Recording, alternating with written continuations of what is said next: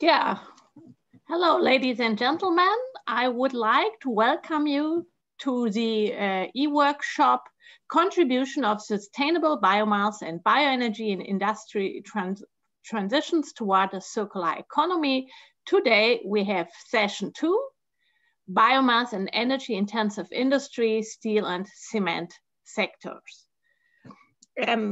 We are very happy to have again a strong interest in this workshop, and just to information on how to participate.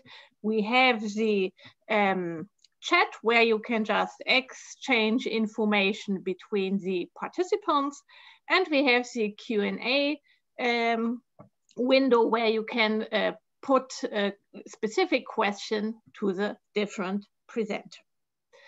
My name is Daniela Train. I'm greeting you from Germany, from Leipzig, and I will lead you through the session together with Paul Bennett from New Zealand. Maybe, Paul, you can say 2 words about you. Good morning, good evening, or wherever you may be. My name is Paul Bennett. I work for Scion in New Zealand, which is a government-owned research centre. My role is leading a team around clean technologies, which includes bioenergy. And for my sins, I'm also a vice chair, the current vice chair of IEA Bioenergy. Thank you, Daniela.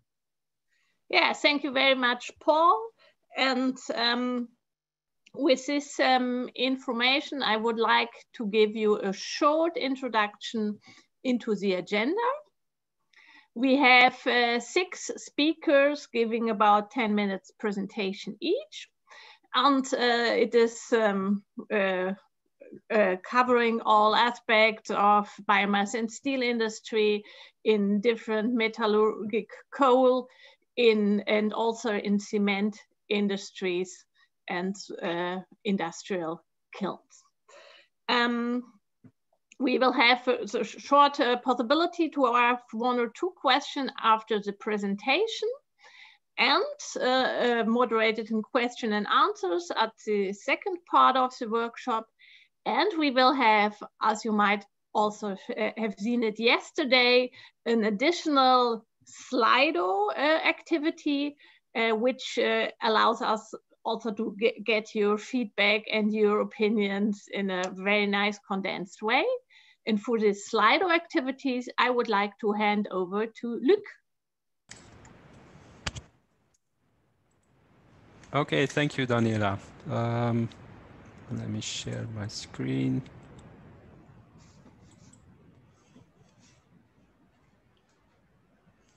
Is it visible? Yes. Okay, thank you. So also from my side, welcome everybody. My name is Luc Pelkmans. I'm a technical coordinator of IEA Bioenergy. And I was also responsible for producing this program, which was first destined to be a physical workshop in Lyon, but we were kind of forced to do it in other ways. So now trying this experiment to have it online as a workshop, but also have some interactive session and exchange with the audience. So I'd like to introduce you to Slido. Maybe the people who were in the session yesterday already had some experience in it, but maybe some people are new. So it's pretty easy to go to. So just open slido.com in parallel, or just take your smartphone. That's also possible. Type in slido.com and you will automatically come into the app of Slido. And then you can type Q988 as an entrance code. And I will now launch the first poll. So we will have 3 polls in this session, and at the end, during the Q&A, I will also set up the central questions where you can also give your opinion. So we'll just start with the first poll that you can start filling, and I see that some people have already found it. And the question is, when should global steel and cement facilities reach carbon neutrality? So to your opinion, what should be the aim for these sectors to be carbon neutral? Is that by 2040, 2050, I see that 70 and 60 are now reversed, so 2060, 2070. Or to your opinion, it's not needed for the sectors to reach carbon neutrality, and other sectors should compensate for what's remaining in these sectors? So I see that votes are coming in. We're now at 39 votes. There's a slight majority going for 2050, a bit less for 2040, but it seems that most people feel that by the next 20, 30 years, that this sector also needs to reach carbon neutrality. Okay, I will leave this this open, this poll, so you can still go to slido.com with the access code Q988. This access code will remain the same for the entire session. I will give it back, and then when we come to the next poll, which is after the third presentation, I think, you will see the final results of this question. So I will stop sharing. Yeah, thank you very much, Luc. Maybe you can put the access in the chat so people have the chance to join. And yeah, I think these are good news to see that there's an expectation that things might change also in the energy intensive industries. And with this, I would like to introduce our first speaker. This is Juha Hakala from VTT Technical Research Center of Finland. He has almost 20 years of experience in industrial processes, techno-economic concepts, evaluations, modeling, simulations, optimizations in a broad field of biorefinery and elsewhere, biotechnology, energy topics, and also plastic waste recycling. And he will give us an insight into the prospects of the use of biomass in the steel industry. Juha, the floor is yours, please. Thank you.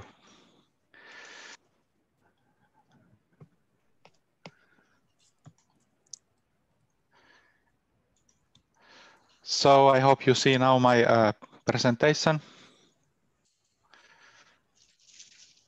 Yes. Okay, great. And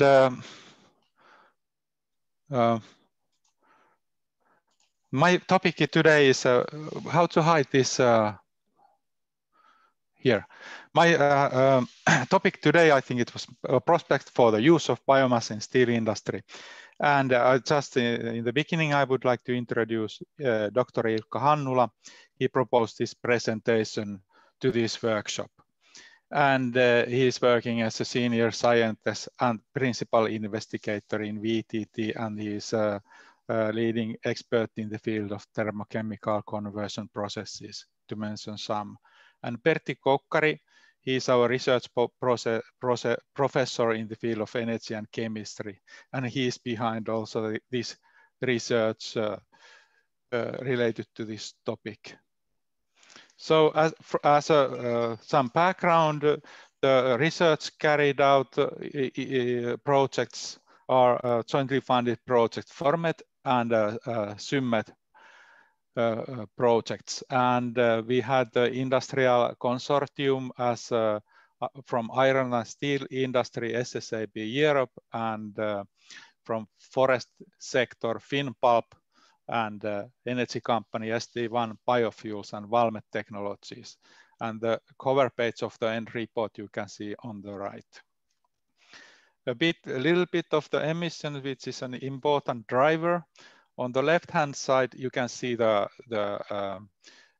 direct industrial emissions worldwide, and the iron and steel industry sector presents around 25%. And in Finland, that would be in metal industry around 34%, and ferrospat presents a major share of these direct industry emissions in Finland. And also prices, those are important drivers. These are historical prices of the thermal coal at the coastal harbor in Finland. And the blue curve is including excise tax, and the red one is excluding excise tax. And what is this excise tax in Finland? It comes from the energy, carbon dioxide, and supply security parts. And this expressed in euro per tonne, these curves. And it is also the heating purposes, those are liable for taxation. Taxation and electricity production is non-liable. And also if used as raw or auxiliary material or in imminent primary use in goods manufacturing, it is free of this excise tax.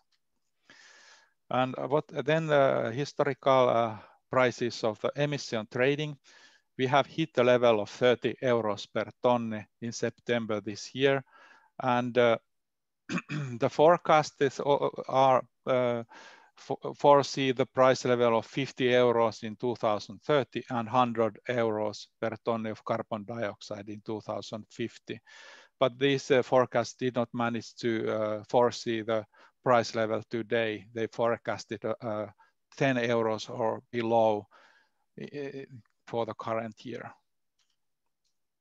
Here are the prices for the biomass side streams such as forest chips, sawdust, and bark.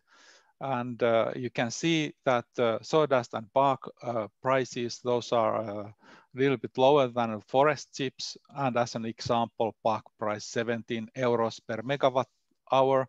That would correspond to 30 euro per ton as received of bark at the moisture content of 60%. Next, I just short overview of the crude steel production and the energy and emissions there. The combined carbon dioxide output from pelletizing plant, coke plant, blast furnace, and oxygen converter, that would present around 1,500 kilos per ton of crude steel. And the major part of the emissions are coming from the blast furnace because of the utilization of coke and the pulverized coal for the injection in the blast furnace. So high amount of carbon is required in the form of coke and PCI coal. This is a schematic of the handling, pulverizing, and injection system of coal at SSAB. So the coal is first pulverized, and the fine coal is pneumatically converted to 2-year level at the blast furnace for the injection. So this would be most straightforward option to utilize the biocarbon. Slow pyrolysis that is needed to convert biomaterial to solid metallurgical reduction agent. And this is an example of the Lurgi process, and they're producing around 27,000 tons annually. The capacity could be in the 2 retorts in Australia. And this is a retort design, so there is a drying zone, a carbonization zone, and cooling zone. So this utilizes the pyrolysis gases to provide heat for the drying zone and to cover the endothermic reactions in the pyrolysis process. And there is also cooling, so that biocarbon is cooled at the bottom of the retort. And what about the demand then? This is an example again from SSAP. They carried out 9 days trial run. They replaced 10% of PCI coal with biocarbon in May 2019. And in the Formet project and also SSAP estimated that around 20% could be possible to replace with the current technical solutions. This would create the demand around 100,000 tons annually. The supply in Finland, at the moment, there is a capacity to produce 8,000 tons annually. And this could reach, in the near future, could reach around 18,000 tons. And there are further upscaling considerations too. We also estimated theoretical potential in Finland based on the present harvesting of the roundwood, and assuming that all the side streams such as bark, sawdust, and wood chips, those would, after in-house use, load would be converted to biocarbon. That would create around 1.5 million tons annual potential. Next, I would like to show what is the combined price of utilizing the PCI coal and the emission trading scheme. So if the PCI coal is 100 euros per tonne and emission trading around 30 euros per tonne, the combined cost is 171 euros per tonne. And this is the same table behind, but now I would like to compare to biocarbon production. We took the best scenario of the format process and applied the bulk price of 17 euros per megawatt hour. And this is produced in the integrated manner. In the biorefinery, utilizing of low-grade heat from the biorefinery and also utilization of the pyrolysis gases at the lime kiln. So this would we got the estimate for the biocarbon production cost around 220 euros per tonne. And if we compare the current scheme of 30 euros per tonne of carbon dioxide and coal price, we are close to being competitive, but not yet. But if there is an increase in emission trading cost or increase in coal price, the situation is different. We would be competitive. To conclude, the biocarbon in steel making is becoming a feasible option under current carbon dioxide price projections. And we have studied in the format project the bark and black pellets made of bark and hydrolysis lignin, and we found those as a potential sources for the biocarbon. So about 20% of PCI coal that could be replaced with biocarbon, and even higher biocarbon share may be possible via coal injection system redesign and by optimization of the detrimental elements in the process. And there are some variations in the physical and chemical properties in the biocarbon, so that would require attention too. The lowest cost we found out was from the scenarios we evaluated was from bark integrated to a pulp mill. So there is a clear benefits of production integration. We also studied hydrolysis lignin and also integrated to a pulp and paper mill with a bit higher cost, but not that much. And also non-integrated standalone plants close to steel mill would be around 1.5 times the price of the integrated production. Theoretical potential in Finland, that is 1.5 million tons. And what about the future? Hydrogen reduction may be available in 2035. And both Finland and Sweden have ambitious plans to convert their blast furnaces by 2045. But are these targets going to be met in time frame and the feasible way? Biocarbon, that is a straightforward solution for this transition period to DRI, but also for other metal reduction processes and as smelting recarburization as energy carrier. And it's good to keep in mind that carbon is required in this steel. Thank you for your attention. So there is a reference list in the end. Yeah, thank you. You have very much for this insight into the approaches in Finland. We have now one question from the chat, and the question is, when you talked about the biomass potential, you talked about the potential after in-house use. And can you just give a short explanation what this in-house use is? Yes, that is that they use, for example, biorefinery. They require part of, for example, bark at their own process to produce heat and energy. But there is, after their needs are met, there is this potential available after this one.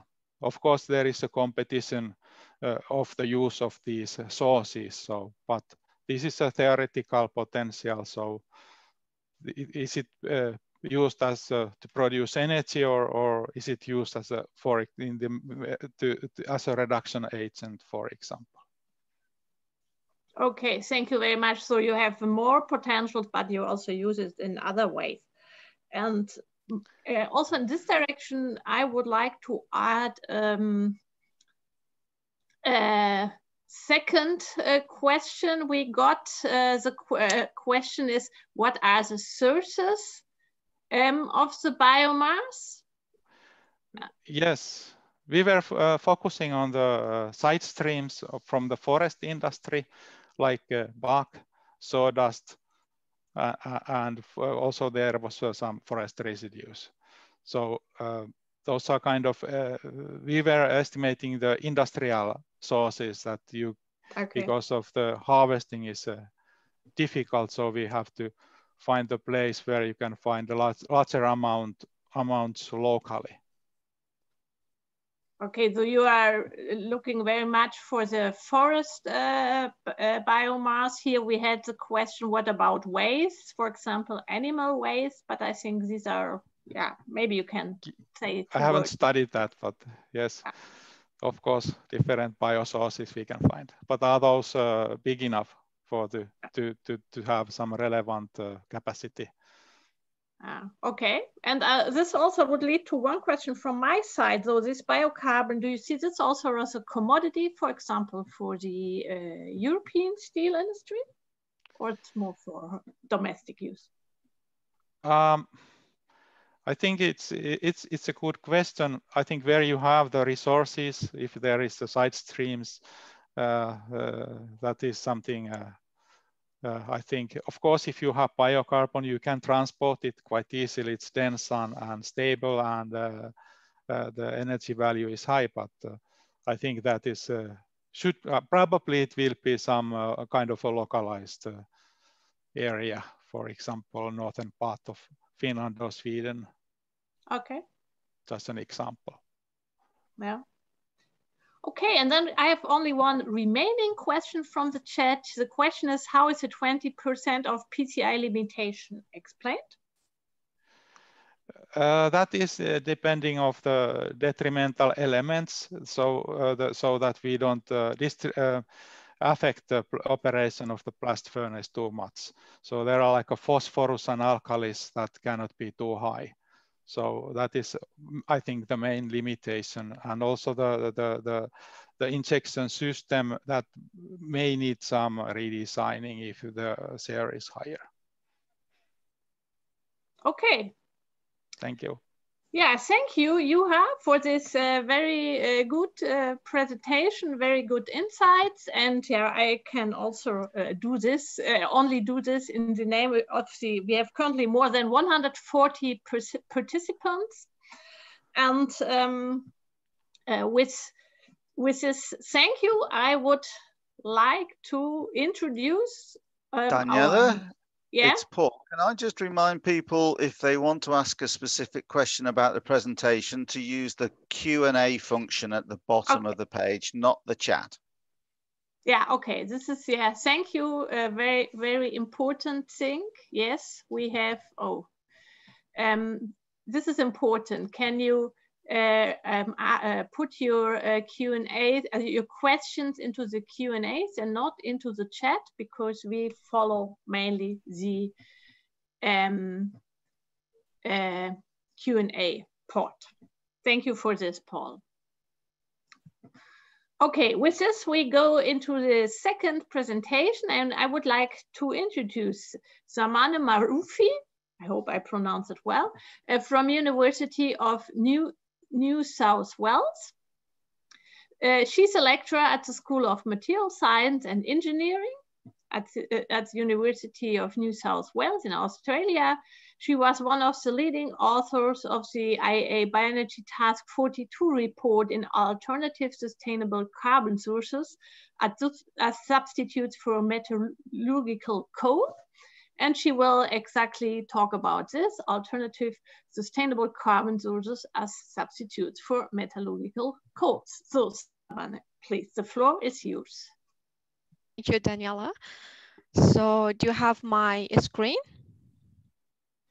Yes. Okay, that's good. Hello, good morning and good afternoon, everybody. At the beginning, I would like just give a brief, introduction how this project basically started. I'm coming from Smart Center Sustainable Material and Research Technology, University of New South Wales. In our center, we have the experience of working with steel making, iron and steel making for several years, and we have the experience of commercialization in regard with the use of waste polymer in steel making. So for that one, because of that, basically, Microbiogen, basically company in Australia, approached us to work on the byproduct of the process, basically lignin, which was producing from their process. Microbiogen has been working in the area of second generation bioethanol for more than 15 years. So we started basically to investigate the possibility of utilizing their byproduct, lignin, in iron and steel making. So as I think Drew have explained very well in terms of the emission of carbon dioxide, so I don't want to repeat, but generally speaking, all of us, we know that iron and steel making is one of the most intensive energy intensive industries, and carbon is one of the key material which is used in iron and steel making, and approximately 1.1 billion basically ton of metallurgical coke, metallurgical basically coal is consumed annually, which is contribute more than 15% of the total coal production. And basically these huge consumption of the coal result basically in for a generation of 3 billion ton of carbon dioxide. So which means that more than 27% of the carbon dioxide emission of the global manufacturing sector belongs to the iron and steel making. When we are talking about the use of coal or coke in iron and steel making, the first thing actually comes to our mind is about energy consumption and the use of basically energy. But in reality, in iron and steel making, we are using coke and coal for different purposes. And if we have a look at the general procedure associated with the iron and steel making, whether through blast furnace and basically basic oxygen vessel or electric arc furnace, we are using different types of the basically coke, and obviously with different quality, with different characteristic, because the role which is played by coke at different parts of iron and steel making is different, and it is really important for us to understand that. What I'm trying to say that although biomass can be a great source of energy in iron and steel making or in cement industry, but we need to have a look a bit deeper because of the valuable element which are present inside the biomass is not only about energy. So from that perspective, we need to have a look generally in iron and steel making. As I told you, in iron and steel making, we are using different types of coke and coal. For example, the thermal coal, which normally we use that for the purpose of the combustion and providing energy. But met coke can be, used for different for other purpose, such as reductant and other purpose. So obviously, depending on the Sorry, very short. Can you just make your screen in full presentation? I'm sorry for this. Yeah, sure. I realized it. Yeah, sure. Okay, perfect. Sorry for that. Yeah.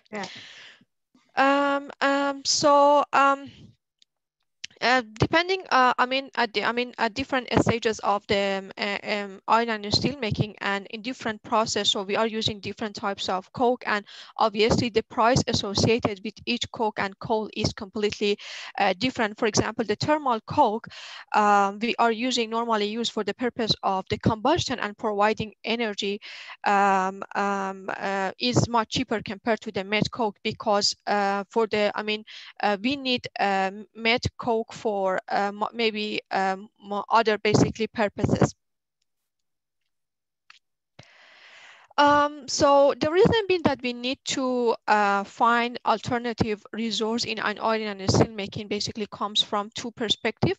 One from, economical, and another one from the environmental basically perspective. The first reason is that the cost of the coke, has raised in recent years, and the second because of the depletion of natural resources. And the third reason because of the tightening environmental regulation associated with the carbon dioxide emission. And at the same time, we want to basically replace the coke that we are using in the steelmaking with alternative resources, considering that we don't want basically to introduce large capital cost to the process. We want to basically replace our coke and coal with minimum basically capital cost. And obviously, we want to reduce the footprint without seriously affecting the process efficiency. Still, the efficiency of the process is really important for us. As I told you, in iron and steel making, whether we are producing that through blast furnace and basic oxygen vessel or through electric arc furnace, we are using different types of coke for different purpose. But generally speaking, three main roles are played by carbon resources which are used in iron and steel making. One is physical role, which is normally in blast furnace. In this basically term, coke influences the gas distribution in the shaft and provide mechanical support to the charge column and permeable bed below the cohesive zone. And in terms of the chemical role, coke and coal basically are used as a reducing agent to reduce iron oxide and other basically oxide and provide extra carbon to diffuse into the iron or to carburize in molten basically iron. And the third reason is for the thermal role. Carbon can be combusted, and as a result of the combustion, it can provide heat to the process because of as a result of the combustion and the heat that we require for the reaction of the reaction between slag and metallic phase. So that's why in that perspective, we try to basically to do different tests and trial how we could basically use the lignin that actually we receive from microbiogen, and how we could basically implement that in iron and steel making. So we investigated from two aspects. One was thermal degradation, to basically examine the behavior of that lignin at high temperature, at a temperature close to the iron and steel making process, and then in terms of the reduction as a reducing agent in the reduction of iron oxide to the metallic basically iron. Generally speaking, any biomass or bioresource that we want to basically use that in iron and steel making, we need to investigate that from different aspects.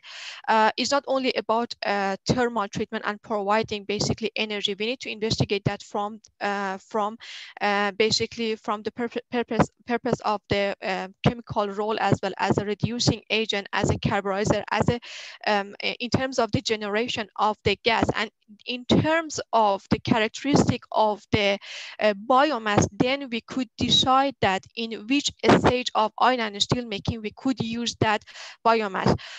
Sometimes we just need to mix biomass with other waste resources. For example, if I just want to give you one example that at the moment we are doing with our industry, we are, for example, trying to use biomass as a top charge in electric arc furnace, and obviously, okay, for in terms of the carbon content and in terms of the reducing agent, maybe the biomass is a good source, but in terms of the mechanical property, biomass residue is not satisfying the requirement that we need as a top charge for electric arc furnace. So in that sense, we need to mix that with other resources and increase the density of the basically feedstock material, and then we introduce to the electric arc furnace. Or if you want to use that resource as an injection for the slag forming, we need to have a look at the emission of the gas. What I'm trying to say that the characteristic of the biomass play a critical role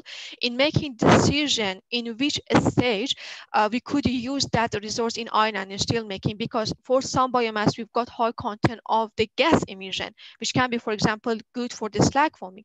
For some cases it might have high content of the solid carbon, which can be good as a top charge in electric arc furnace. But in some cases maybe the quality of the biomass is really good with minimum basically ash, which can be used in blast furnace. So it is really important to have a look at the whole chemical characteristic of the biomass. So this is the sample that we received from microbiology. In this table, you could see the general characterization of the lignin in compared to the metallurgical coke. I just put that, just for the general basically comparison in terms of the ash content. As you could see, lignin compared to the met coke has got less ash, which is really good. And the solid carbon is not that bad, 20%, but still we've got total carbon of 40%. Which means that the carbon, as a reducing agent can be used as the reducing gas, which is get liberated from biomass, can be used as a reducing agent in the reduction of iron oxide in iron and steel basically making. And here I was just trying to show the reduction of iron oxide using the lignin that, we did the experiment at different temperature from 1300 to 1600 degrees C. The reduction was very fast. As you know, that iron oxide is not that stable. Even with a small amount of solid carbon, with reducing gases such as carbon monoxide, methane, hydrogen, which is gets emitted from the biomass, we could have a complete reduction of iron oxide to the metallic iron. So here, as you could see that in figure A, we've got a palette of mixture of iron oxide and basically lignin, and in figure basically B, you could see the result of the reduction at different temperature from 1300 up to 1600. Even at 1300, we were able to get reduction of iron oxide to the metallic iron. Basically at 1300, because we've got some trap carbon as a free carbon inside, the in-center carbon, but with increasing the temperature, obviously carbon start diffusing iron and decreasing the melting point of the iron, and iron get basically molten.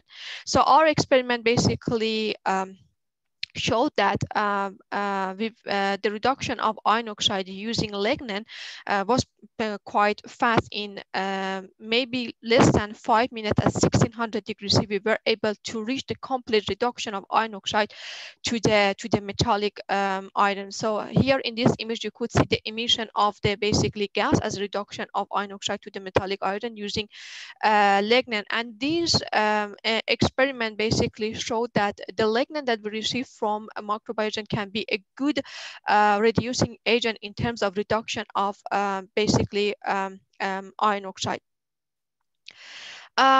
As I told you, in iron and steel making, there are lots of opportunity for the replacement of the coke with biomass resources, but we need to pay attention in which basically part we want to be replaced, because we use different types of coke and coal in iron and steel making, and the characteristic for each part is different. For example, the coke that we are using in ladle furnace is very high quality because we don't want to introduce any impurity to the ladle furnace. But for example, in the case of the electric arc furnace, we've got more flexibility, and we could use a wide range of maybe biomass, but still we need to have a look at the chemical characteristic in terms of the content of the carbon, the emission of the gas, the chemical behavior in terms of the reducing agent in the reduction of iron oxide, and in terms of the diffusion into the iron and the carburization. And with considering the whole characteristic, then we could decide that how we could use that biomass in iron and steel making. So in some cases we need to mix that basically biomass with other resources to meet the criteria that actually we need in iron and steel making. So the thermal Zamanare, could you come to your conclusion, please? Yeah, because sure. time is over. Yeah, sure. So, and basically the thermal transformation of lignin resulted in reasonable yield of solid carbon. Although the composition varied, most detected impurity in the lignin would be tolerated or would be even advantageous to the steel making. And the reduction of iron oxide basically require a relatively low value of activation energy, and at high temperature reduction is basically complete even with, at low temperature. But as a basically conclusion, it can be a win-win basically project because we are not basically tackling the problem associated with the basically biomass. At the same time, we are tackling a problem associated with the steel making, and we are trying, to make economical benefit for both basically industry in terms of lowering the cost of the steel making, but replacing replacing coke with the biomass, and also the use of byproduct of the biomass processing in steel making. And thank you for your attention.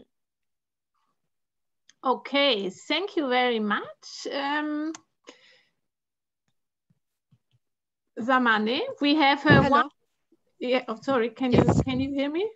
Yes, okay. Yes. Yeah, so thank you very much, Zamane. We unfortunately we don't have time for discussing questions, but there's one question in the question and answers rubric, and maybe you can just tip the answer there. Yeah, and with this, I would like to introduce the next speaker. This is Wim van der Sticht from ArcelorMittal.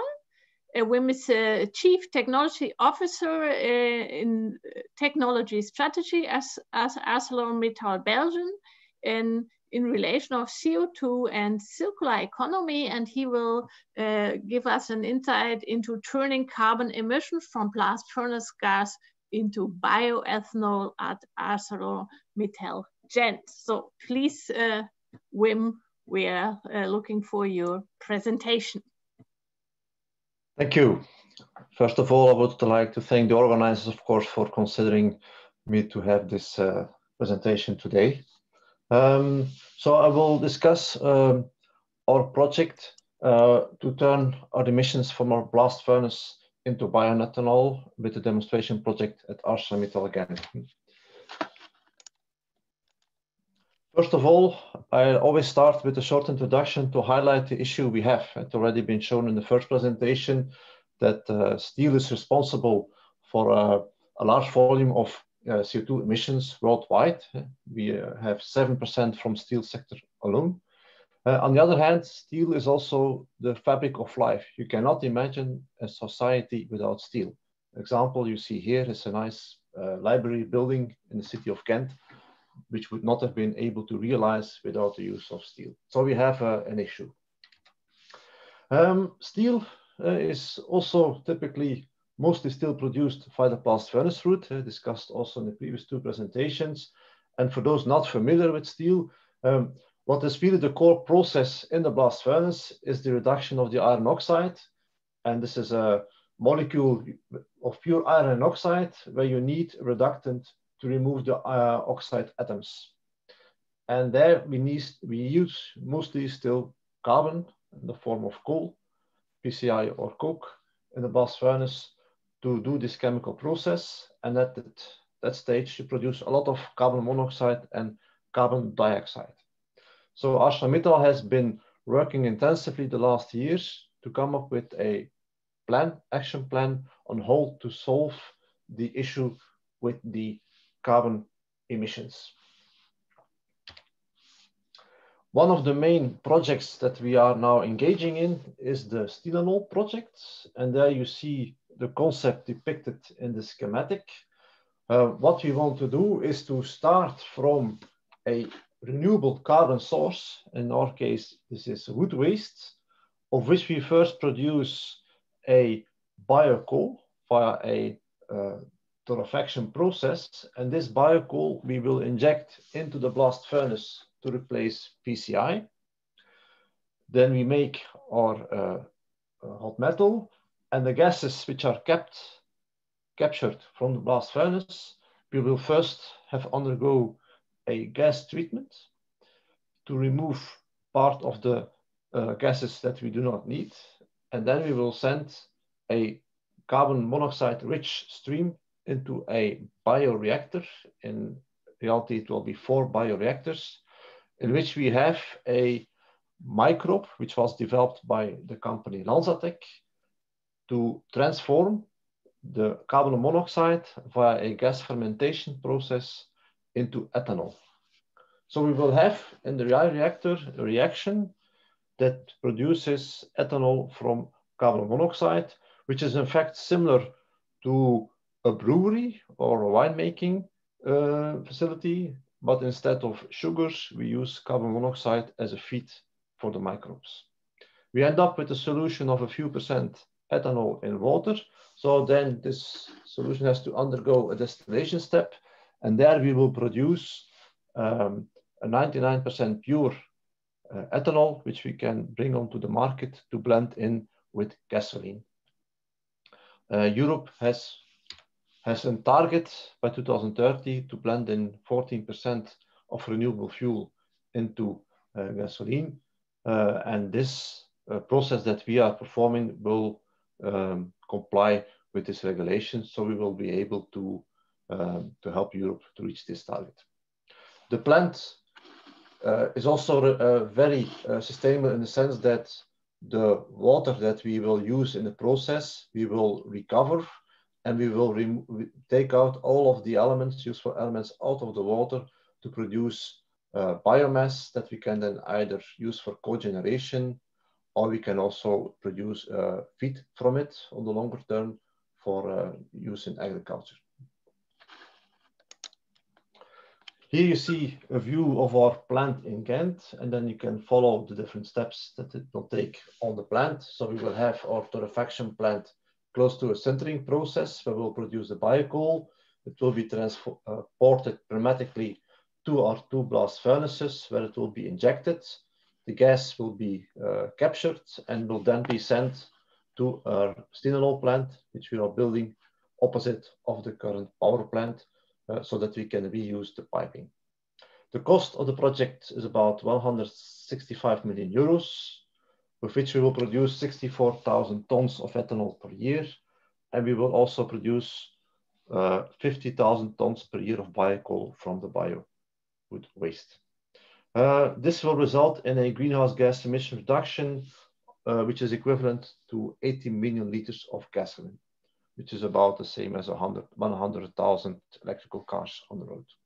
We estimate to go to full production beginning of 2022. What is now the environmental impact we see of this project? We see it multiple. First of all, we will use waste wood as a source. So this waste wood will not be incinerated anymore to produce energy. So we avoid emissions on that level. We will produce the biocoal, which will replace fossil coal which is regularly used in the blast furnace. So also there we will reduce the use of fossil coal. The ethanol can then be used in chemical industry and refineries. So it will replace the standard use of oil or gas. So also there we will avoid fossil emissions. And of course, in the end, when we make a fuel out of it, it will then be used in transport, where at that time you will then have, of course, emissions of CO2.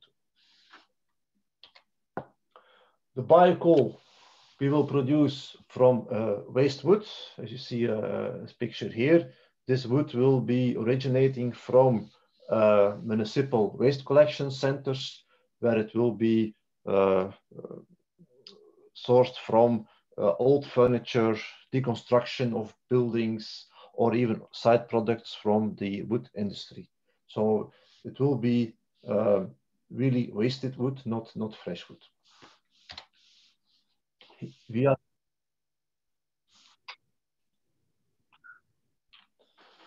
here you see a picture of our biocoal facility. We are still constructing it. So you see here the arrival of the waste wood. It will come mostly by trucks. There will be a drying unit because the wood will contain still some 20 to 25% of water. So we need to dry it first. It will go via transportation through our bioreactor, our torrefaction reactor, where it will be heated up to about 300 degrees to remove volatiles and to make the biocoal grindable, very fine, so that we can inject it into our blast furnace. The ethanol production facility is also under construction. Here you see a picture of January 2019, where we had just finished the leveling works, the groundworks. So you see it's quite a significant size. And here you can see a picture of last month. So you can see that the construction has evolved significantly with steelworks going on. You see also on the left side a digester, which we'll use to digest the remaining biomass from the reactor to produce then biogas for the production of energy and steam, electricity and steam. In the middle of the picture, you can see the steelworks where we will have the 4 bioreactors implemented that will produce the ethanol. And then this is the end of my presentation. Thank you.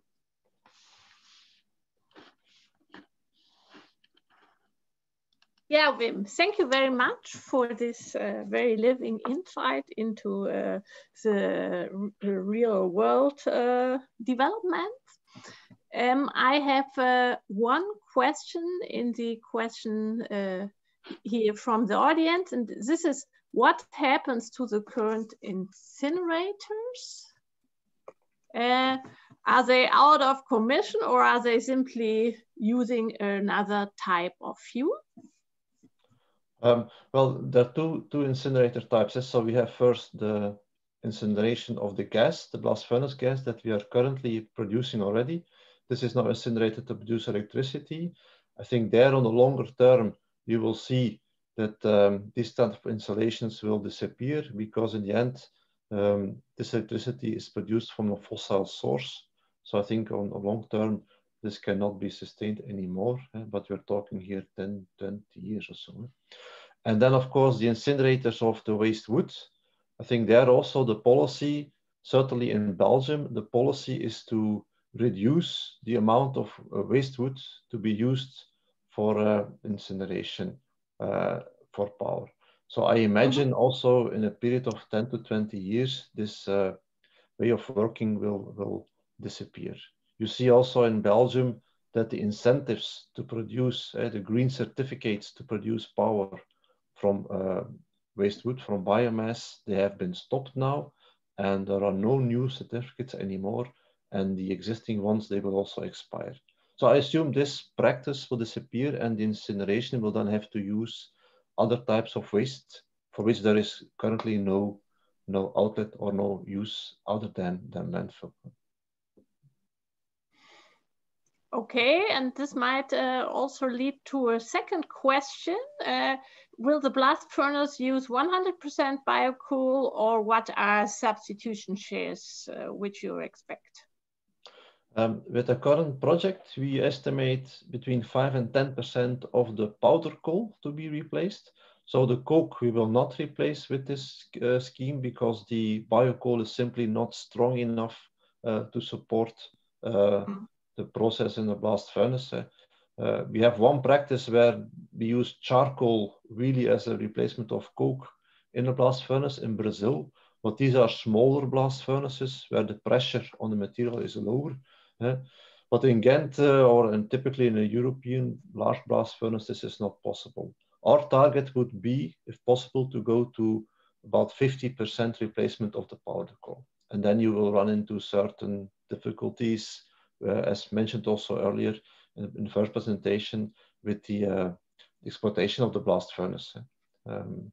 Maybe if I can comment in general, I think blast furnaces, the exploitation of it will change anyhow over the coming years due to higher level of injections of gases, hydrogen, methane. So it will change anyhow. So it will be difficult to estimate to what level we will be able to go for this biocoal injection. We hope to get to 50% at least. Okay. So we have sent us also a lot of questions, and I also kindly ask you to have a look in the question and answers after our discussion here, but I would like to ask one additional question from the audience, then is what is the impact of this process on the overall site energy consumption? On the energy consumption, well, the main impact is that we will use less powder coal in the end. I think otherwise on the whole plant there is no real impact, because in the end carbon is carbon, so the amount of gas that you will produce in the blast furnace will not change that drastically. Of course, the gas that we use to produce the ethanol, we cannot use to produce power. But I think that is a good evolution. As I mentioned earlier, the more we use the gas to produce chemical, the less we produce fossil electricity. So in the end, it will have a positive impact on the greening of the grid. I think there we will have to most likely have to import a bit more electricity to compensate for this gas. But at this stage, it is relatively negligible because we only use 10% of the blast furnace gas for this ethanol production. So it is relatively negligible. Okay, thank you. And in this direction, I would ask one final question from my side. This ethanol, you said it is, let's say, considerable under the European Renewable Energy Directive. And can you give me an idea how much is the greenhouse gas emission reduction of this ethanol compared to standard gasoline? We have done a few LCAs, and they vary a bit depending on the CO2 burden of the grid, if you have to take that into account. But we are between, let's say, 80 to 85% less emissions compared to gasoline. Okay. Yeah. Thank you very much, Wim. Please have a look at the question and answers. And with this, I would like to hand over to Luc again. Yes, Daniela, thank you. I would like to set up the next poll question. So share this again. So now we can see the results of the previous poll. So when should global steel and cement factories reach carbon neutrality? And I think it's still kind of where we left it in the beginning when we launched the poll. So most people think that by 2050 or even 2040, these sectors should reach carbon neutrality. I will now go to the next poll. So next question that we'd like to have your input is, what are the most important co-benefits for industry to use biomass in metallurgical production? So what is really the main driver for industry to do this? I think you can select a few options, ones that you think are most relevant. So the options are, well, to have emission certificates that they can use for ETS, or there can be internal decarbonization targets, can also be an important driver. There can be consumer demands, can be a driver, consumers who want more sustainable products, or you can have additional value from carbon that you can capture in the process, or the public acceptance of the facility can increase. So I think you can select two of the options. For people are new, so you can go to slido.com in parallel to your to the Zoom system, or you can also take your smartphone, type slido.com.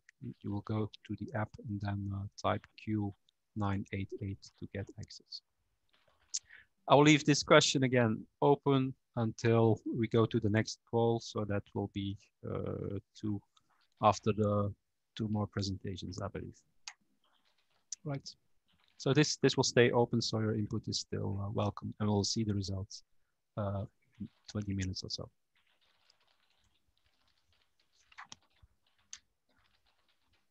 Yes, thank you, Luc, for this. And we go now to the next presentation. It will be given by Elliot. Sorry, I have a problem here. Elliot Marie. He's an engineer in industrial decarbonization, project finance climate at the industry department of ADEME, the French Agency of Ecological Transition. And he will give a presentation on the role of biomass in decarbonization of cement industries. So Elliot, please, the floor is yours. Thank you. Is the sound good? Yes, sound is good. Perfect. Picture's perfect. Great. Thank you, Daniela. Hello, everyone. Like Daniela just said, I will be presenting the role of bioenergy in the decarbonization of the French cement industry. So I was kindly invited to do this presentation because for a couple of months now, we've been working on a national roadmap for the cement industry in France, along with the major cement companies. And as part of this roadmap, we've also analyzed the issues surrounding the use of bioenergy in this sector. So I've organized this presentation in such a way to sweep over all the what we found to be the most critical aspects considered regarding the use of bioenergy in the cement industry. And all these elements will be more or less summarized into a SWOT analysis at the end. So about the cement production, maybe the most important thing to remember is that all the direct emissions from a cement plant occur at the burning process. About 2/3 of these emissions are called process emissions, resulting from a limestone calcination. And the last third is caused by the combustion of fuel to provide the energy. And this is where bioenergy can be used in the process. So the first thing to bear in mind is that, in theory, bioenergy can only abate at most about 30% of the emissions from the cement industry. Going to the second graph here, this graph shows that all the main types of fuels used by the French cement industry to provide the heat, and it is represented along with their emission factors and their fraction of biogenic carbon. So there are different types. Of fuels. The first category is what is the traditional fossil fuels, mainly petroleum, coke, and coal, and the rest is often referred to as substitution fuels. And these are essentially waste fuels. And among these substitution fuels, we differentiate two categories, which we call low biomass content fuels. So these are not fossil fuels, and can still possibly contain a certain fraction of biomass. And the other category is what we've called high biomass content fuels, which are composed of almost 100% of biogenic carbon. So these are mostly agricultural waste and wood waste. So with this graph here, the second most important element to remember is that substitution fuels can still contain a very high fraction of fossil carbon. Consequently, switching to substitution fuels can only be one part of the decarbonization strategy. We've modeled the targets of the French Cement Association, which was to reach a substitution rate of 95% by 2050, of which 45% is biogenic carbon.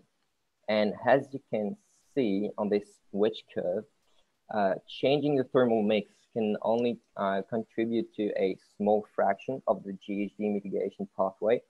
And the reason that the potential appears limited is, like I said, energy-related emissions represent only 1/3 of the emissions from the industry. And secondly, alternative fuels can still contain a very high fraction of fossil carbon. The next thing I would like to point out are the potential investments needed to increase the substitution rate. And this is really also important for because this is where a government subsidy can come into play. So the first possible source of capex is the plant upgrading. So there are different types of cement manufacturing processes, and as of today, only the BAT process, so the dry process with the pre-calciner, can integrate a very high share of substitution fuels with a high biogenic content. And it's all the more important to bear in mind because the European countries, in some European countries, many plants still run on older processes, and it's even more true in France, actually. And the second possible source of capital investments relates to the new equipment needed to process the waste, such as sorting systems or storage silos. So the way we've modeled it is shown on this upper right graph that can give you an order of scale. So the cumulative investment to go from 0 to 95% substitution rate is close to about 20 million euros. So it can be, the need for capex can be quite important. Now I'd like to draw your attention to the past evolution of the thermal mix of the French cement fleet and tell you maybe a bit more about what this trend reveals. So for the past 10 years, since the global financial crisis, the use of low biomass content fuels has been steadily increasing. So these are the fuels with different shades of orange, whereas the use of high biomass content fuels has remained rather flat. And the main reason behind this, this evolution is that the industry has restructured to be more competitive, and that most waste fuels are actually cheaper than conventional fossil fuels. And sometimes companies are even getting paid for processing the waste. So it has now become a competitive advantage for an industry. On the other hand, the industry report difficulties to find good quality fuels with a high biomass content. So these fuels with a high biomass content can be harder to access or economic for the cement industry. Another aspect that advocates for the use of substitution fuels is that it is an efficient option for high temperature waste treatment. So basically, the cement process is one with the highest operating temperature in the heavy industry. That combined with a long exposure time in the kiln inlet completely destroys the waste and the elements it contains. On top of that, all the ashes and residues from the combustion can be recycled into the raw meal and incorporated into the clinker matrix, which will later form cement. And it even has capacity to integrate some heavy metals into the matrix. So that's what this ternary diagram on this slide shows, where the different types of fuels contain calcium oxide, alumina, silica, which are all main components of cement clinker. Last but not least, potential sources of waste for the cement industry. So the question of waste availability highly depends on the type of waste we're talking about, and inevitably the waste quality. So what I will say here in the slide is really specific to the French to the French context. It can be quite different from a country to another, and I know, for instance, that the context is quite different in Germany, for instance. So regarding RDF, so RDF stands for a refuse derived fuel. So regarding RDF and wood waste from deconstruction, there's good reasons to believe that in France there remain an untapped potential, since a fair share of this waste stream is currently still landfilled. But for some other waste streams like shredded tires and animal meal, for instance, the perspective for growth seems more limited. Everything that is produced is already reused. Overall, I would say that in France, again, there's clearly room for increasing the use of substitution fuels in the cement industry, because this cement industry is a category of consumer that relies on a particular biomass waste stream. Basically, they can take what other end users cannot process or don't want. In a nutshell, I would conclude by summarizing the most critical aspects. So I won't go through them all. I will just point out the most critical ones. So the use of substitution fuels in the cement industry has a limited decarbonization potential. And that's the main reason why I believe that conducting a national sectorial industry roadmap should be part of the recommendations. You know, it can't be a single solution, and it has to be articulated with a broader set of measures.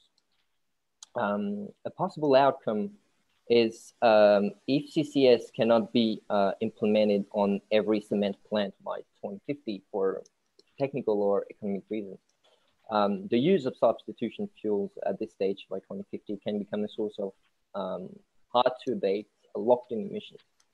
So if you consider the fact that the availability of substitution fuels can be impacted by some policy measures fostering material efficiency and recycling, which is also high on the environmental agenda, it appears that encouraging research on the electrification of the cement kiln is a relevant move to hedge ourselves against the risk of locked-in emissions and potential waste supply shortages.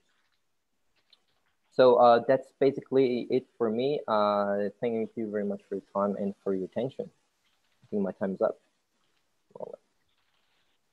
Yeah, thank you very much, Elliot, for this good insight into the cement industry. And we have, for the time being, two direct questions. One is RDF quality from municipal solid waste comparable with cement industry? Yes, so that's compatible, sorry. Yeah, so that's very so that's a really important question. I didn't have to touch on this issue, but RDF quality is very essential for the industry. In terms of when I speak of quality, I mostly speak about energy content and low heating value.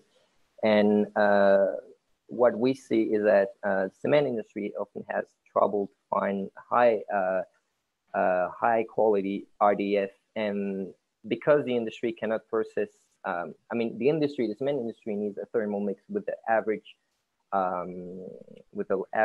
low heating value of about 20 megajoules per kilogram, and a lot of these of the waste of the RDF are actually lower than that. So they cannot integrate a very high fraction of low quality RDF, because this will impact the burning process. So yeah, so that will be my question. That will be my answer. It can be difficult for the industry to find high quality RDF fuels. Okay, thank you. Then we had the question, how could you differentiate between biomass-based cement products and conventional cement products? Both. So in terms of products, they're both. Both will be the same quality. It will not impede on the.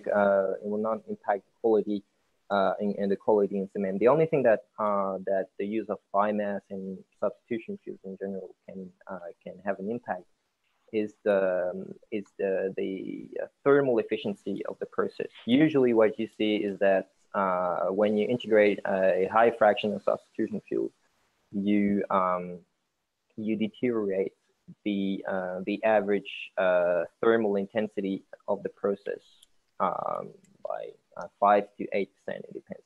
But in terms of product quality, we didn't find that it didn't have an impact on the clinker.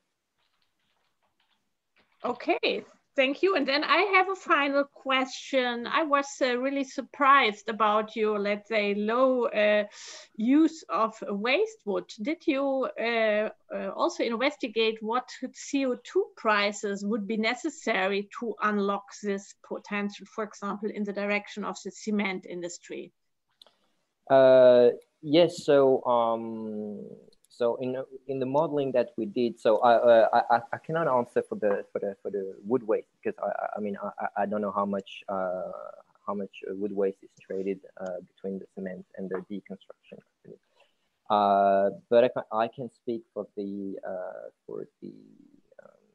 other, more generally for the other type of waste. What we found is that on average today in the cement industry, substitution fuels have an average price of, you'll be surprised, of 0 gigajoule, of 0 euros per gigajoule, and that reflects the fact that sometimes companies are getting paid for processing this waste. So the only surplus, the only thing that you will need is the capital investment needed for processing this waste. And overall, from the analysis that we have, the average carbon price needed is negative, because it is in as we model it, it is an economic opportunity in France to integrate a higher fraction of biomass.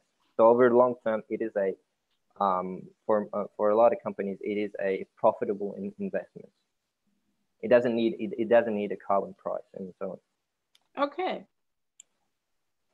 Yeah. Thank you also for this clarification. Also, sure. I ask you to have a look at the question and answers and add some feedbacks there. We still have 150 participants looking forward also for this additional information. Yes. And I would like then to present our next speaker. This is Vesa Helanti from Valmet. Vesa Helanti is a product manager gasification at Valmet Technologies in Finland, and he will talk about biomass gasification for industrial kilns. So please, Vesa, we are looking forward. Thank you. I will open and put my show in display. Everything okay there? Not yet. We are still waiting. Oh, sorry. My mistake. I'm not even going to confess you what I did. I need to share my screen, of course, first. Okay.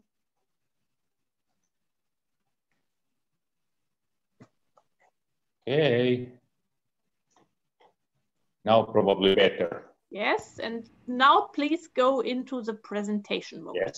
Yes. Okay. Perfect. I am coming from a company a little bit aside of cement and steel industry.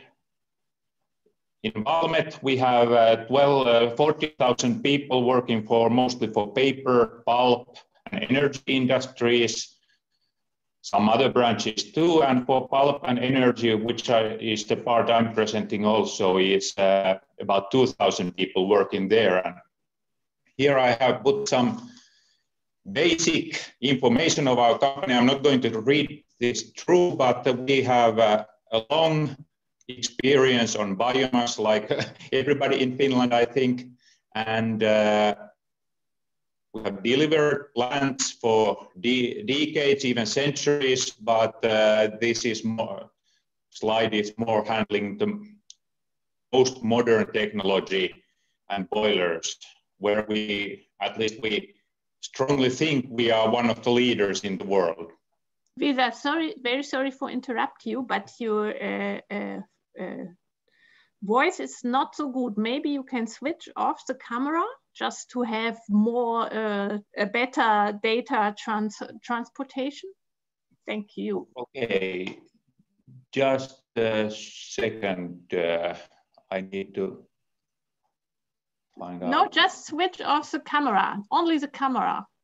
Yeah, so sorry. Though now you switched off the presentation. Yeah, Okay. so it's here. Yes, I'm trying to find out.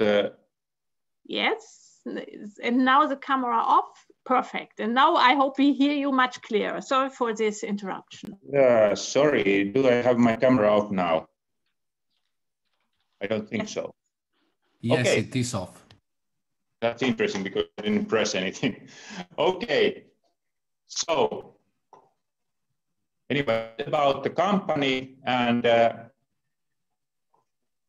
my presentation is about one part of the technology we are manufacturing. My own child, to put it so, is about gasification, which is one way of applying biomasses and waste in different industrial processes. And in Valmet, we do have one major gasification technology, one part of the whole field is CFB gasifier, circulating fluidized bed gasifier, which is one of the simple ones in the field of gasification. And it's a big industrial unit meant to be a workhorse where it's applicable, and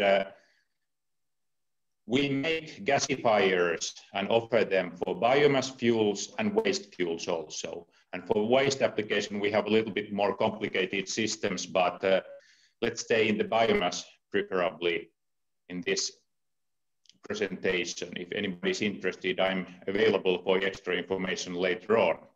And what the CFB gasifier does, it produces hot, low pressure, and quite low heating value gases. And for CFB gasifier, the main use for the gas is to combust it in flames. It is not suitable for chemical process, raw material, not for engine use, just for combustion. And as said, we use different biofuels, and for us, waste is kind of an ecological fuel also, because this is one alternative to enhance it as a proper fuel. And there's one important thing remaining to say about our approach to gasification. We think that gasifier is a thing that makes fuel useful in a process where it otherwise would not fit. And for biofuel, we have experience, especially on installing gasifiers for lime kilns in pulp mills. A little bit, not so steel industry central. And a modern pulp mill can use a couple of hundred thousands of kilos of heavy fuel oil a day to make lime for its process. And with a gasifier, it is possible to replace most of that fuel by the biomasses already typically available in the pulp mill. So it's a very good place in many ways to replace fossil fuel by biomasses. First, of course, biomass is available, and secondly, it has a green impact on the public image. And third, and not the least one, is the economical benefit. In a Scandinavian market, our oil prices and all, the replacement can produce close to 10% of the whole outcome of the pulp mill in the scale of 100,000 euros per day. And okay, here I have the process for the pulp mill, but maybe we don't go too deep into that. How we do it is a quite simple system. First, we need to dry our biomass. That is important because lime kiln requires quite high flame temperatures, and with the wet biomass usually available, the flame temperature would not be high enough for the process to proceed. After drying, we have a gasifier, which gasifies by partially burning the biomass and producing the aforementioned product gas, and it's led directly to the kiln. And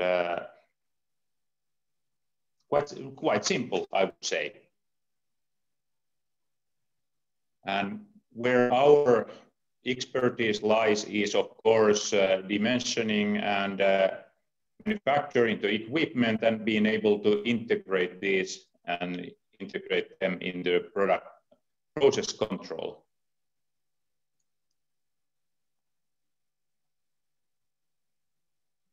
And for the pulp mill side, we have something like 600 megawatts of referencing from the recent years. We have to remember that even so all our references are quite recent, the technology itself is not. It is first applied in 1980s due to high oil prices. Then it was moved aside because oil prices fell down again. And this is kind of a second coming of the technology. So in comparison with the very interesting presentations here, this is an old technology, simple one, but it's also very beneficial for both the customers and environment.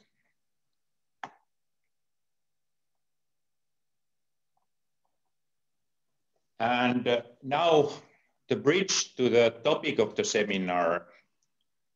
Naturally, we are looking for new applications for all our products and especially for the gasifier. We have been studying a little bit the steel industry, also the cement industry, but as Mr. Mari showed us, for them, most fuels go into the kiln as they are. So that we see is an interesting market due to high volumes, but also a little bit difficult to find an opening where we would fit with our offerings. But in steel industry, we see that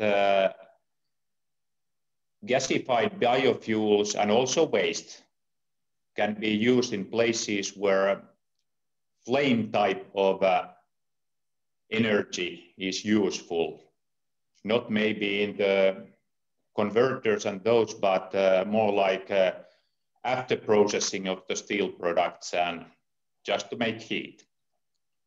And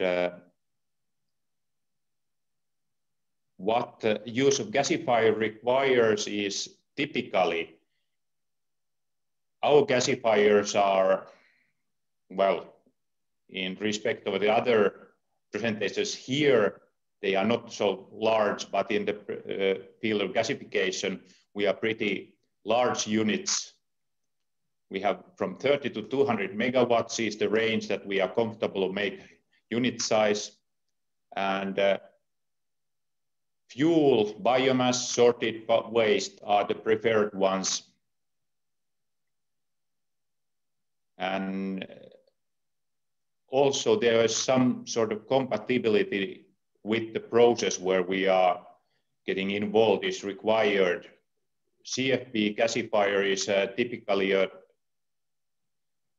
machine that requires to work long periods of time, not being shut off and on constantly. And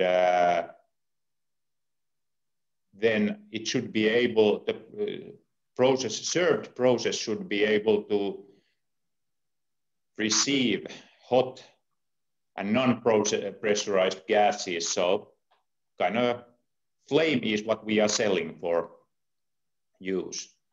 Cement kilns would be obvious application, but after Mr. Mari's presentation, I would say that it is a tough place to fit into. But we are very interested in that area too. And to have it short, I'm always interested in answering questions now and also later if there are some common interests with the audience. Yeah, thank you very much, Veda, and also your voice worked well, so we had a good sound. And I have two questions in the chat. One is, why is the biomass syngas not proper for another process than combustion? Is it linked to its pollution? And also the second question is about the moisture of the fuel, which is required for the gasifier. So first question, syngas quality. Second question, biomass quality. Just a second, I will.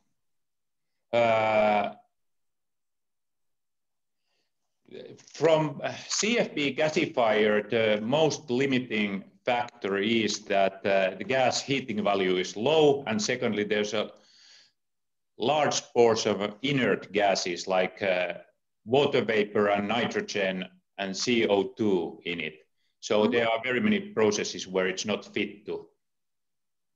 And secondly, for gasifier itself, we can gasify if required down to or up to 55% of moisture, the typical Scandinavian biomass, but the gas would not have much use after that. So for example, lime kiln applications, we are playing around 5 to 8% of moisture. And then we are able to produce burnt lime. Okay. Thank you for this clarification. And you also mentioned quite well how the synergies between those technologies and, for example, cement industry can look like. Also here we have an additional question in the chat, but with looking at the time, I would like to introduce our final presentation and our final presenter. This is Daniela, can I join, because we have a poll also ready. Okay, sorry for this. All right, Luke. thank you. So we'll see the results of the previous poll, which was still open during the past presentations. So the most important co-benefits for industry. Actually, you found many of those arguments pretty important, but what comes out slightly better here is creating additional value from utilization of captured bio-based carbon. So that stands out a little bit, but I realized that the other are also almost equally important. So that's pretty good input also for us. I'd like to go to the last poll where you can choose. Which is more about decision taking. So if you want to change the fuel from fossil fuels to biomass at a certain plant, so it's kind of an industry decision. What's the main arguments to do that? So what's it mainly influenced by? You have access to regional biomass, you have the technology of the plant or the political framework in the country, the size of the plant, or the carbon footprint of the plant, so to reduce the greenhouse gas emissions. I think you can choose a few of those again, but so pick your highest priorities, and then we will see what comes out.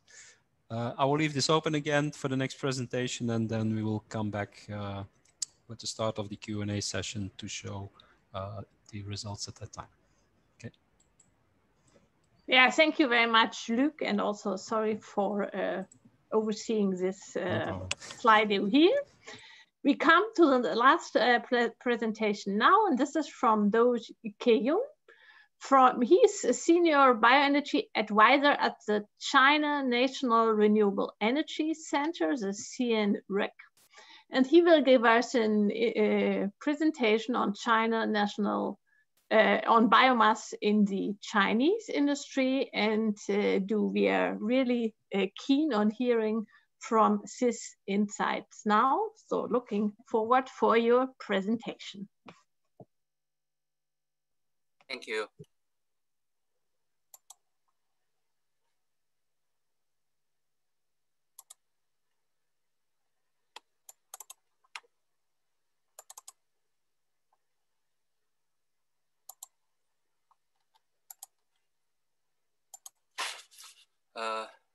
Hello, everyone. Hello, we see you, and we also have your screen. Thank you. I'm very glad that the organizer Bioenergy give me this opportunity to share with you the development of bioenergy in China. I've divided my talk into 5 parts. I will introduce the current background first. The Chinese government is actively promoting environmental governance and respond to climate change with the goal of building a beautiful China. On 22nd September, in a statement to the United Nations General Assembly, President Xi Jinping stated that China aims to peak CO2 emission by 2030 and to reach carbon neutrality by 2060. That means clean energy, including bioenergy, will play a bigger role in China's effort to reduce emission. Let's take a brief overview of the current state of bioenergy in China. Bioenergy currently only covers 1.2% of the total energy consumption. Potential is 460 million tons of co-equivalent, but only 57 million TCE are used. Agricultural residue and forestry residues are the predominant feedstock used so far. Meanwhile, we are actively developing biomass in biomass heating and other bioenergy utilization in non-electrical fields. Animal waste and MSW are also being used on a large scale. As of 2019, about 23.7 gigawatts of biomass power was installed. It generates more than 110 billion kilowatt hour of electricity and 20 million tons of wood pellet production capacity. Biomass in production was about 200 million cubic meter, and the total production of biofuel was about 4 million tons. Next, let's see the utilization of biomass in industry. Let's start with a brief overview of China's steel industry. China produced about 1 billion tons of crude steel in 2019, accounting for 53% of global steel production. Its carbon emission will account for about 14% of China's total carbon emission. Last year, total carbon emission approximately 10 billion tons in China. Chinese steel making is mainly based on a converter process. You can see the mainly CO2 emission by the converter steel making and electric furnace. That's converter steel making a very high CO2 emissions than the electric furnace. In addition to electric energy, biomass boiler with a high temperature and a high pressure steam can be widely used in steel industry and the smelting industry. This is Chinese industrial heating total capacity was 3.5 million megawatts. You can see this picture is the biomass heating. Only biomass heating only account for the less than 1% of the total industry boiler heating. Obviously, replacing fossil fuels such as coke, coal, powder, natural gas, and oil in the steel making process with biomass is a feasible way to directly reduce or even negative emission. At present, biomass as an alternative fuel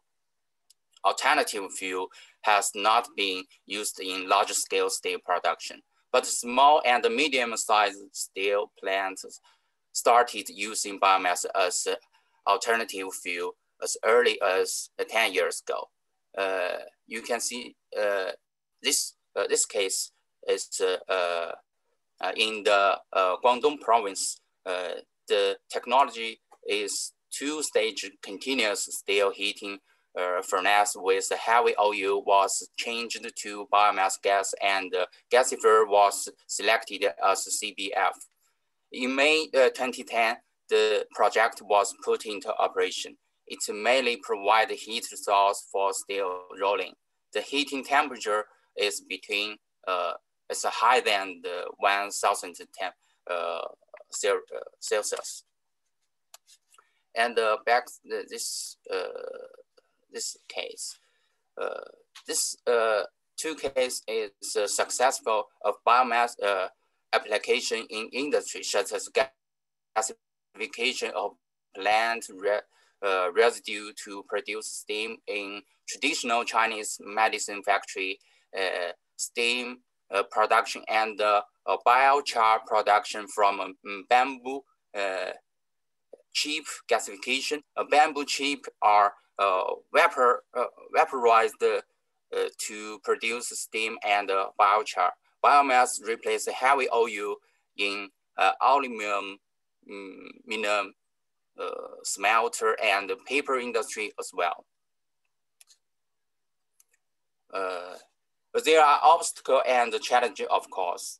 The utilization rate of raw material collection need to be improved. A lot of straw is returning or burned in the field. Straw as feed or fertilizer prices are more competitive. Forestry residue steel collection difficult. Considering the economic scale of raw material collection and the matching of biomass heating project, it is difficult for intensive industry to completely adopt bioenergy as an alternative fuel.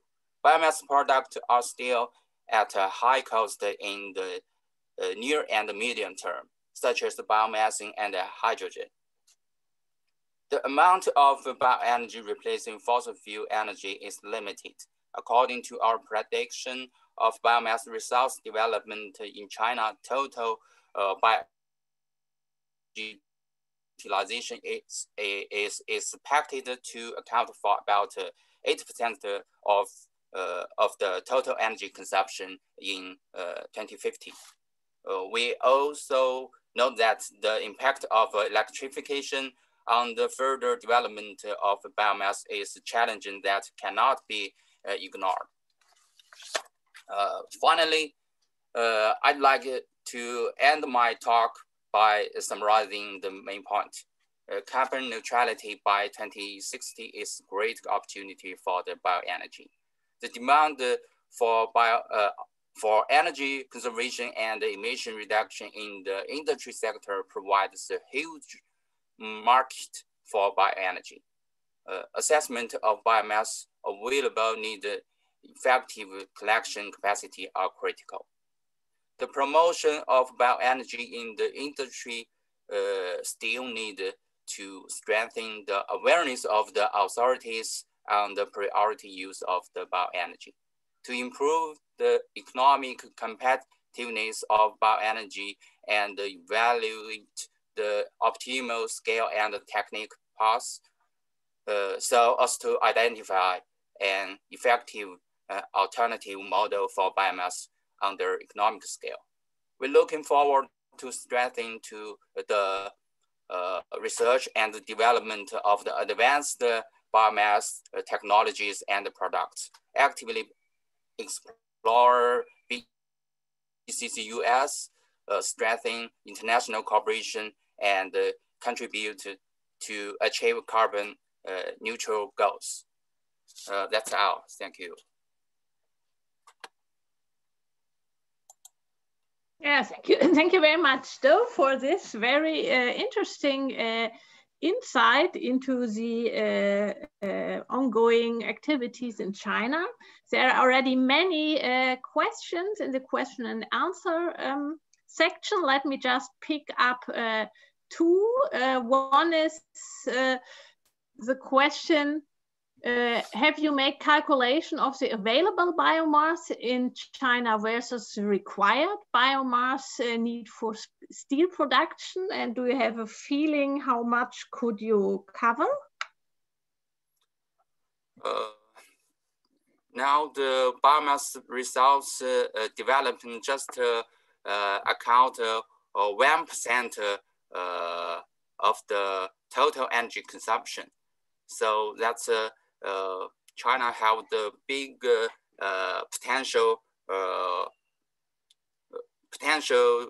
resource development.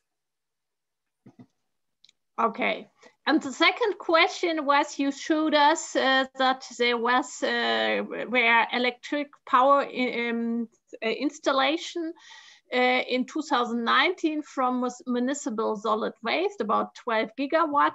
And what is the technology used in China for these installations? The installation including mainly including three technology. One is agricultural, forestry and agricultural residue combustion. Second is MSW combustion for power. And third is biogas. And also including gasification to power. Okay. Then maybe, landfill gasification. Yeah, landfill gas. Okay. Yeah. And then maybe one observation from my side, which made me curious. You showed that in one example you went for wood pellets as a fuel in your industry application, and I wonder why did you choose wood pellets? Because before we heard a lot about biocarbon or going for especially cheap biofuels, and wood pellets are of course a very high quality fuel. Yeah, wood pellet is very high quality, and China actively developing the wood pellet biomass heating in the different various area. But China, you know, not more than the abundant forest resource. Actually, mostly the agricultural residue. The forest residue not too much. So so I think for China face the obstacle or the resource issue mainly is the how to using the current waste from agriculture, from animal waste, and many waste MSW, solid waste. Okay, thank you. And also for you, I would kindly ask you to have a look on the additional questions, because we are with the, now finishing the presentation part and go over to the overall discussion. And for this, I would like to hand over to Paul and Luc. Okay, I would like to come back to the Slido that we had open. So the previous Slido, you can see it here. 42 people have entered their response to the previous question. So what influences the decision to use biomass in a certain location? What clearly comes out as access to regional biomass, but also the political framework in the country. These are really the most important aspects from the 5 that we presented here. Let me now go to the last thing, which is the panel discussion. We have 2 central questions for the panel discussion. Paul will also pick that up, I guess. So one is about what are the main challenges to use biomass in energy intensive industries? And the other question is what is needed in terms of policies and market conditions to realize this decarbonization. So your input from the audience in Slido is welcome. I will leave this open, so you're welcome to enter your input in these 2 questions. Meanwhile, I will give the floor to Paul. I will close this close sharing, but all your input is welcome, and we can take that into account later also. Thank you very much, Luke. I would like the panelists to put on their cameras so we can see and we can pretend to be a real panel. And what I'm intending to do is ask exactly the same questions that have gone into Slido. Given the time, we might not get an opportunity to ask every panelist the same question, but I'll certainly pick 2 or 3 of you to ask the question, and then maybe get some input from Luke as to what the audience are thinking. I think we do need to try and keep this really tight, so I would appreciate sort of very brief and precise answers, because I noticed the number of participants is dropping. We did have 150, we've dropped to 120, and if we go beyond another 10 minutes, I think we could lose the quorum. So the first question was, what are the main challenges to use biomass in energy intensive industries? And let me pick on you to answer that one first. Me, Juha Hakala. Yep. That's the main challenge is, I think, especially is the harvesting of the biomass. So we would need to find good sources, like centralized sources, for example, biorefinery or sawmill, or why not bioethanol plant having a hydrolysis lignin. So that is, and also related to biocarbon, it's also, there should be a demand for this biocarbon first, so that we would be able to have the operators that would be interested of producing higher amounts of biocarbon than today. Okay, so very much an availability of biomass sort of issue. Wim, what do you think? I agree to that. Maybe to add on, for example, steel making, the project we are doing, we're only estimating to go to 5–10% replacement of our PCI, and we will already need more than 100,000 tons of the waste wood available. Now you could consider, I will transport it from a region where there is a lot available, but then we think the sustainability aspect of it is lost a bit. So we really believe you have to go to local sourcing. And if you are in regions where you not have a lot of availability, then you run into difficulties. So as a solution to that, we are exploring alternatives to the waste woods, and more in the direction also as SRF, RDF, plastic waste, of which there is a lot more volume available than the waste wood volume. So Wim sort of agreed with availability of biomass being a big issue, but also touched on sustainability as being an issue. Do any of the other panelists think sustainability is a key issue here? I would like to add, I mean, again, for example, at the moment, we've got the project, we are trying, to add biomass in electric arc furnace. So in most cases, we need to do some sort of pre-treatment. We need to mix biomass with other waste resources to make sure that, we meet the criteria that we require in basically electric arc furnace. So biomass cannot be added to electric arc furnace as it is. We need to do some pre-processing and pre-treatment, and in most cases it can be quite challenging in terms of, because biomass cannot be added just as it is. So simply they don't meet the criteria in terms of the physical property. For example, the density and the mechanical strengths, they don't meet in most cases the criteria. For example, because of the high content of the moisture, they could decompose very quickly and degrade very easily. So the pre-treatment of the biomass is another issue that at the moment we've got. Yeah. Do, are there any other issues for you other than availability, sustainability, or quality and pre-treatment?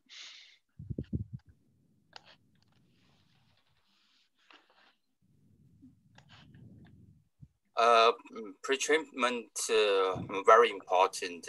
The different technology of bioenergy development, like a biofuel, bioethanol from cellulosic, biodiesel from waste oil from animal fat.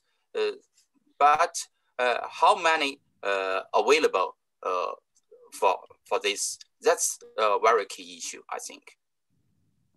Because the demand from the market, from the demand side, we have the big potential market.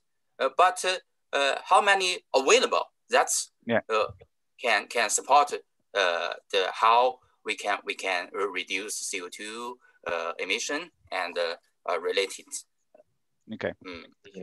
Vesa, have you anything to add to those three key points? I would go with the lines with the others. Availability is the biggest issue, and then get technology and ways to involve more difficult biomasses like agro biomasses and those, which is still to come.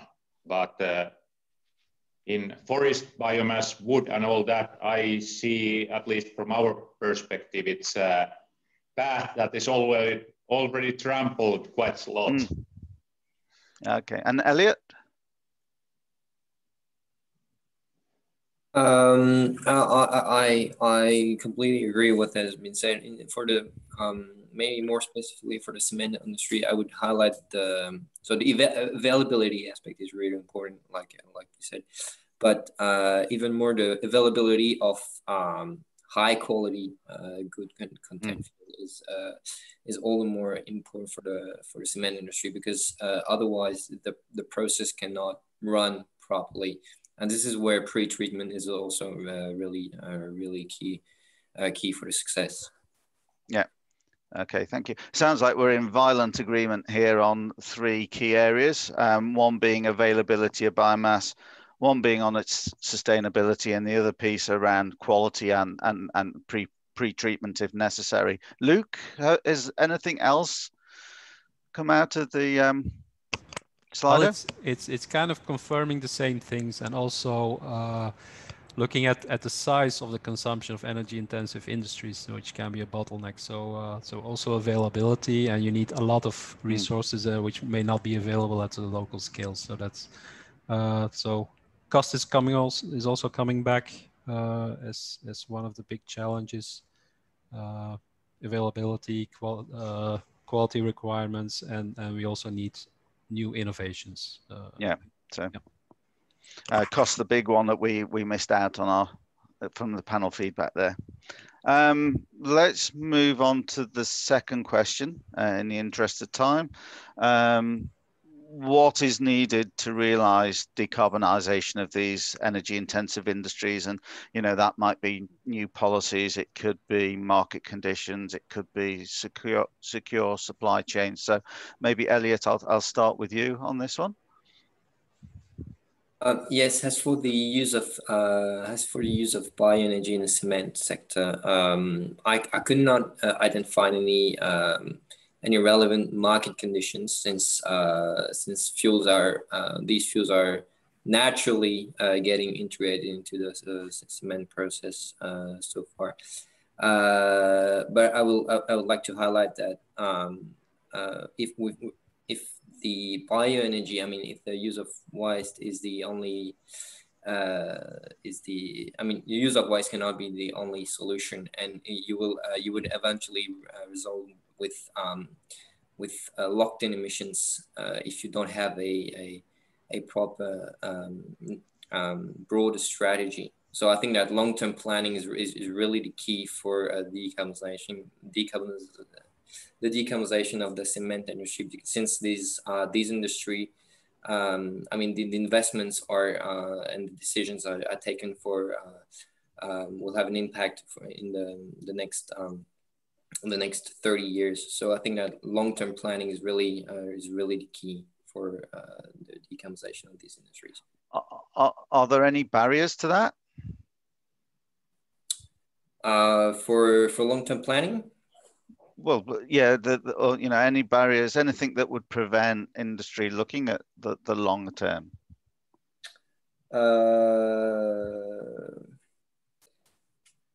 I can't really identify one at present. Okay. So I'll not answer that question, sorry. Lisa, anything from you on this question? My, let's say, personal opinion, I wouldn't talk for the company now. I would say that total decarbonization of all these industries requires a lot of prioritization, where to put the biomass and what qualities at what time, because I have a serious doubt that with all the fossil consumption we have going on even now, we don't have actually enough biomass for everything. So it has to be like a very large scale prioritization to achieve it, and very even centralized planning. Yeah, and is there anything we can do to overcome those concerns? I think having a positive attitude towards that, so that people will understand if we are really going there, and we have to go, of course. But it's like more spirit building. Yeah. Say. Okay. Summer, anything from you on this?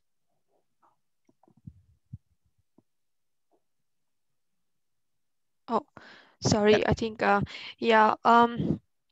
In terms of basically total basically replacement, yeah, obviously maybe the biomass resources might not be enough to basically answer the need that we require for energy intensive industry, but there is always opportunity to mix biomass with other waste resources, and it gives even more opportunity to use a wide range of biomass, because for some low quality biomass we might have some limitation in terms of their usage in some specific basically industry, but if we mix them with other waste resources, that we might be able to improve the quality and make them suitable and increase their basically usage in the industry. Thank you. So I've just captured three things. It's the long time horizons that we need to be cognizant of here. We need to prioritize the use of biomass and also explore the use of alternative biomass, and maybe even sort of look at increasing biomass supplies that way. Wim, Juha or Do you have anything to add to that? Maybe one point on the policy. We also run into difficulties with respect to, let's say, the level of use of biomass as a reductant in steelmaking, because I do not know all the policies in Europe, but certainly in Belgium, there is no, let's say, a level for what we call chemical recycling of biomass. So if we use biomass in our process, it's put on the same level as incineration. Although we consider our use being, let's say, more value because you use it as a reductant, and you in the end can make a chemical out of it if you capture your gases. So this is a kind of chemical recycling we see, and this is not yet accepted by policymakers. So there I think also some work could be done that the work we are all doing is it's putting more value to biomass than simply incinerating it. Thank you. Juha? I have according to the different stage of the from a global side, like European have the advanced technology in the steel industry, but for developing country like China, it's not very advanced technology. So we need developing up to the formulate corresponding policies, legal status, codes encourages substitution, encouraging technology upgrading, tax incentives, and so on. Thank you. And final comment for Juha. Yeah, that's also one important point that is the biomaterial going to be free of the emission trading also in the future? I assume so, because it's circulating in the atmosphere and in the ground, but that is also, I think, one hot topic. Don't have the answer, but that is related to the what is giving the frames or for the operations. And just a comment on the if there would be a large production of biocarbon in some local area, that would affect on the biomass price at the local level too. So there will be a market effect there too. And if we take the biomaterial, for example, from the energy sector, that should not then be substituted with fossil fuels to have this kind of carbon neutral effect on the national level or in the world level.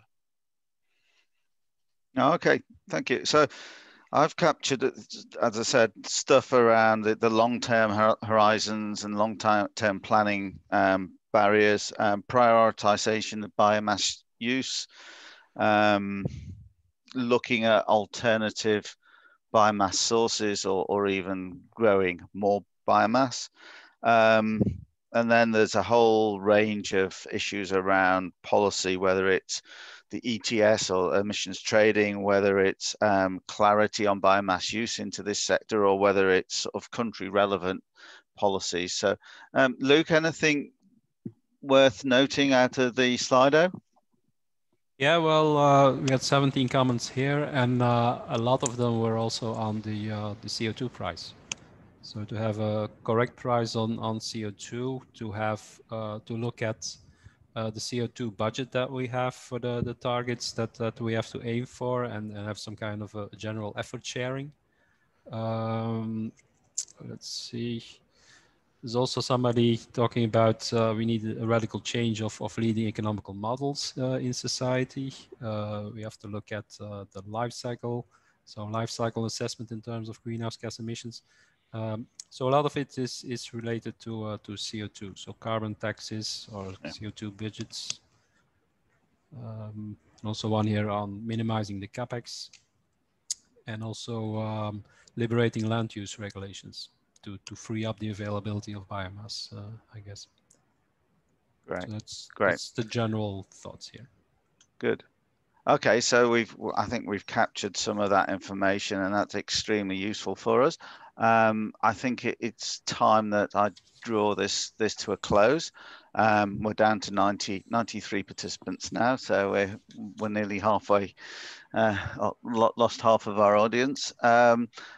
I'd just like to thank the presenters. So Jonas, Sana, Wim, Elliot, Visa, and Do, thank you for your very interesting presentations. I also would like to thank you for your efforts in answering the questions during the Q&A session. I think we had about 32 questions and all of them have been answered. So that's really, really good. And finally, I'd just like to remind everyone that the third session in this series of webinars will start at 2 p.m. Central European time. That's in about 2 hours. and it will focus on biomass in chemical and process industries. So with that, I'd say goodbye and thank you for your participation. Thank you. Bye-bye. Bye.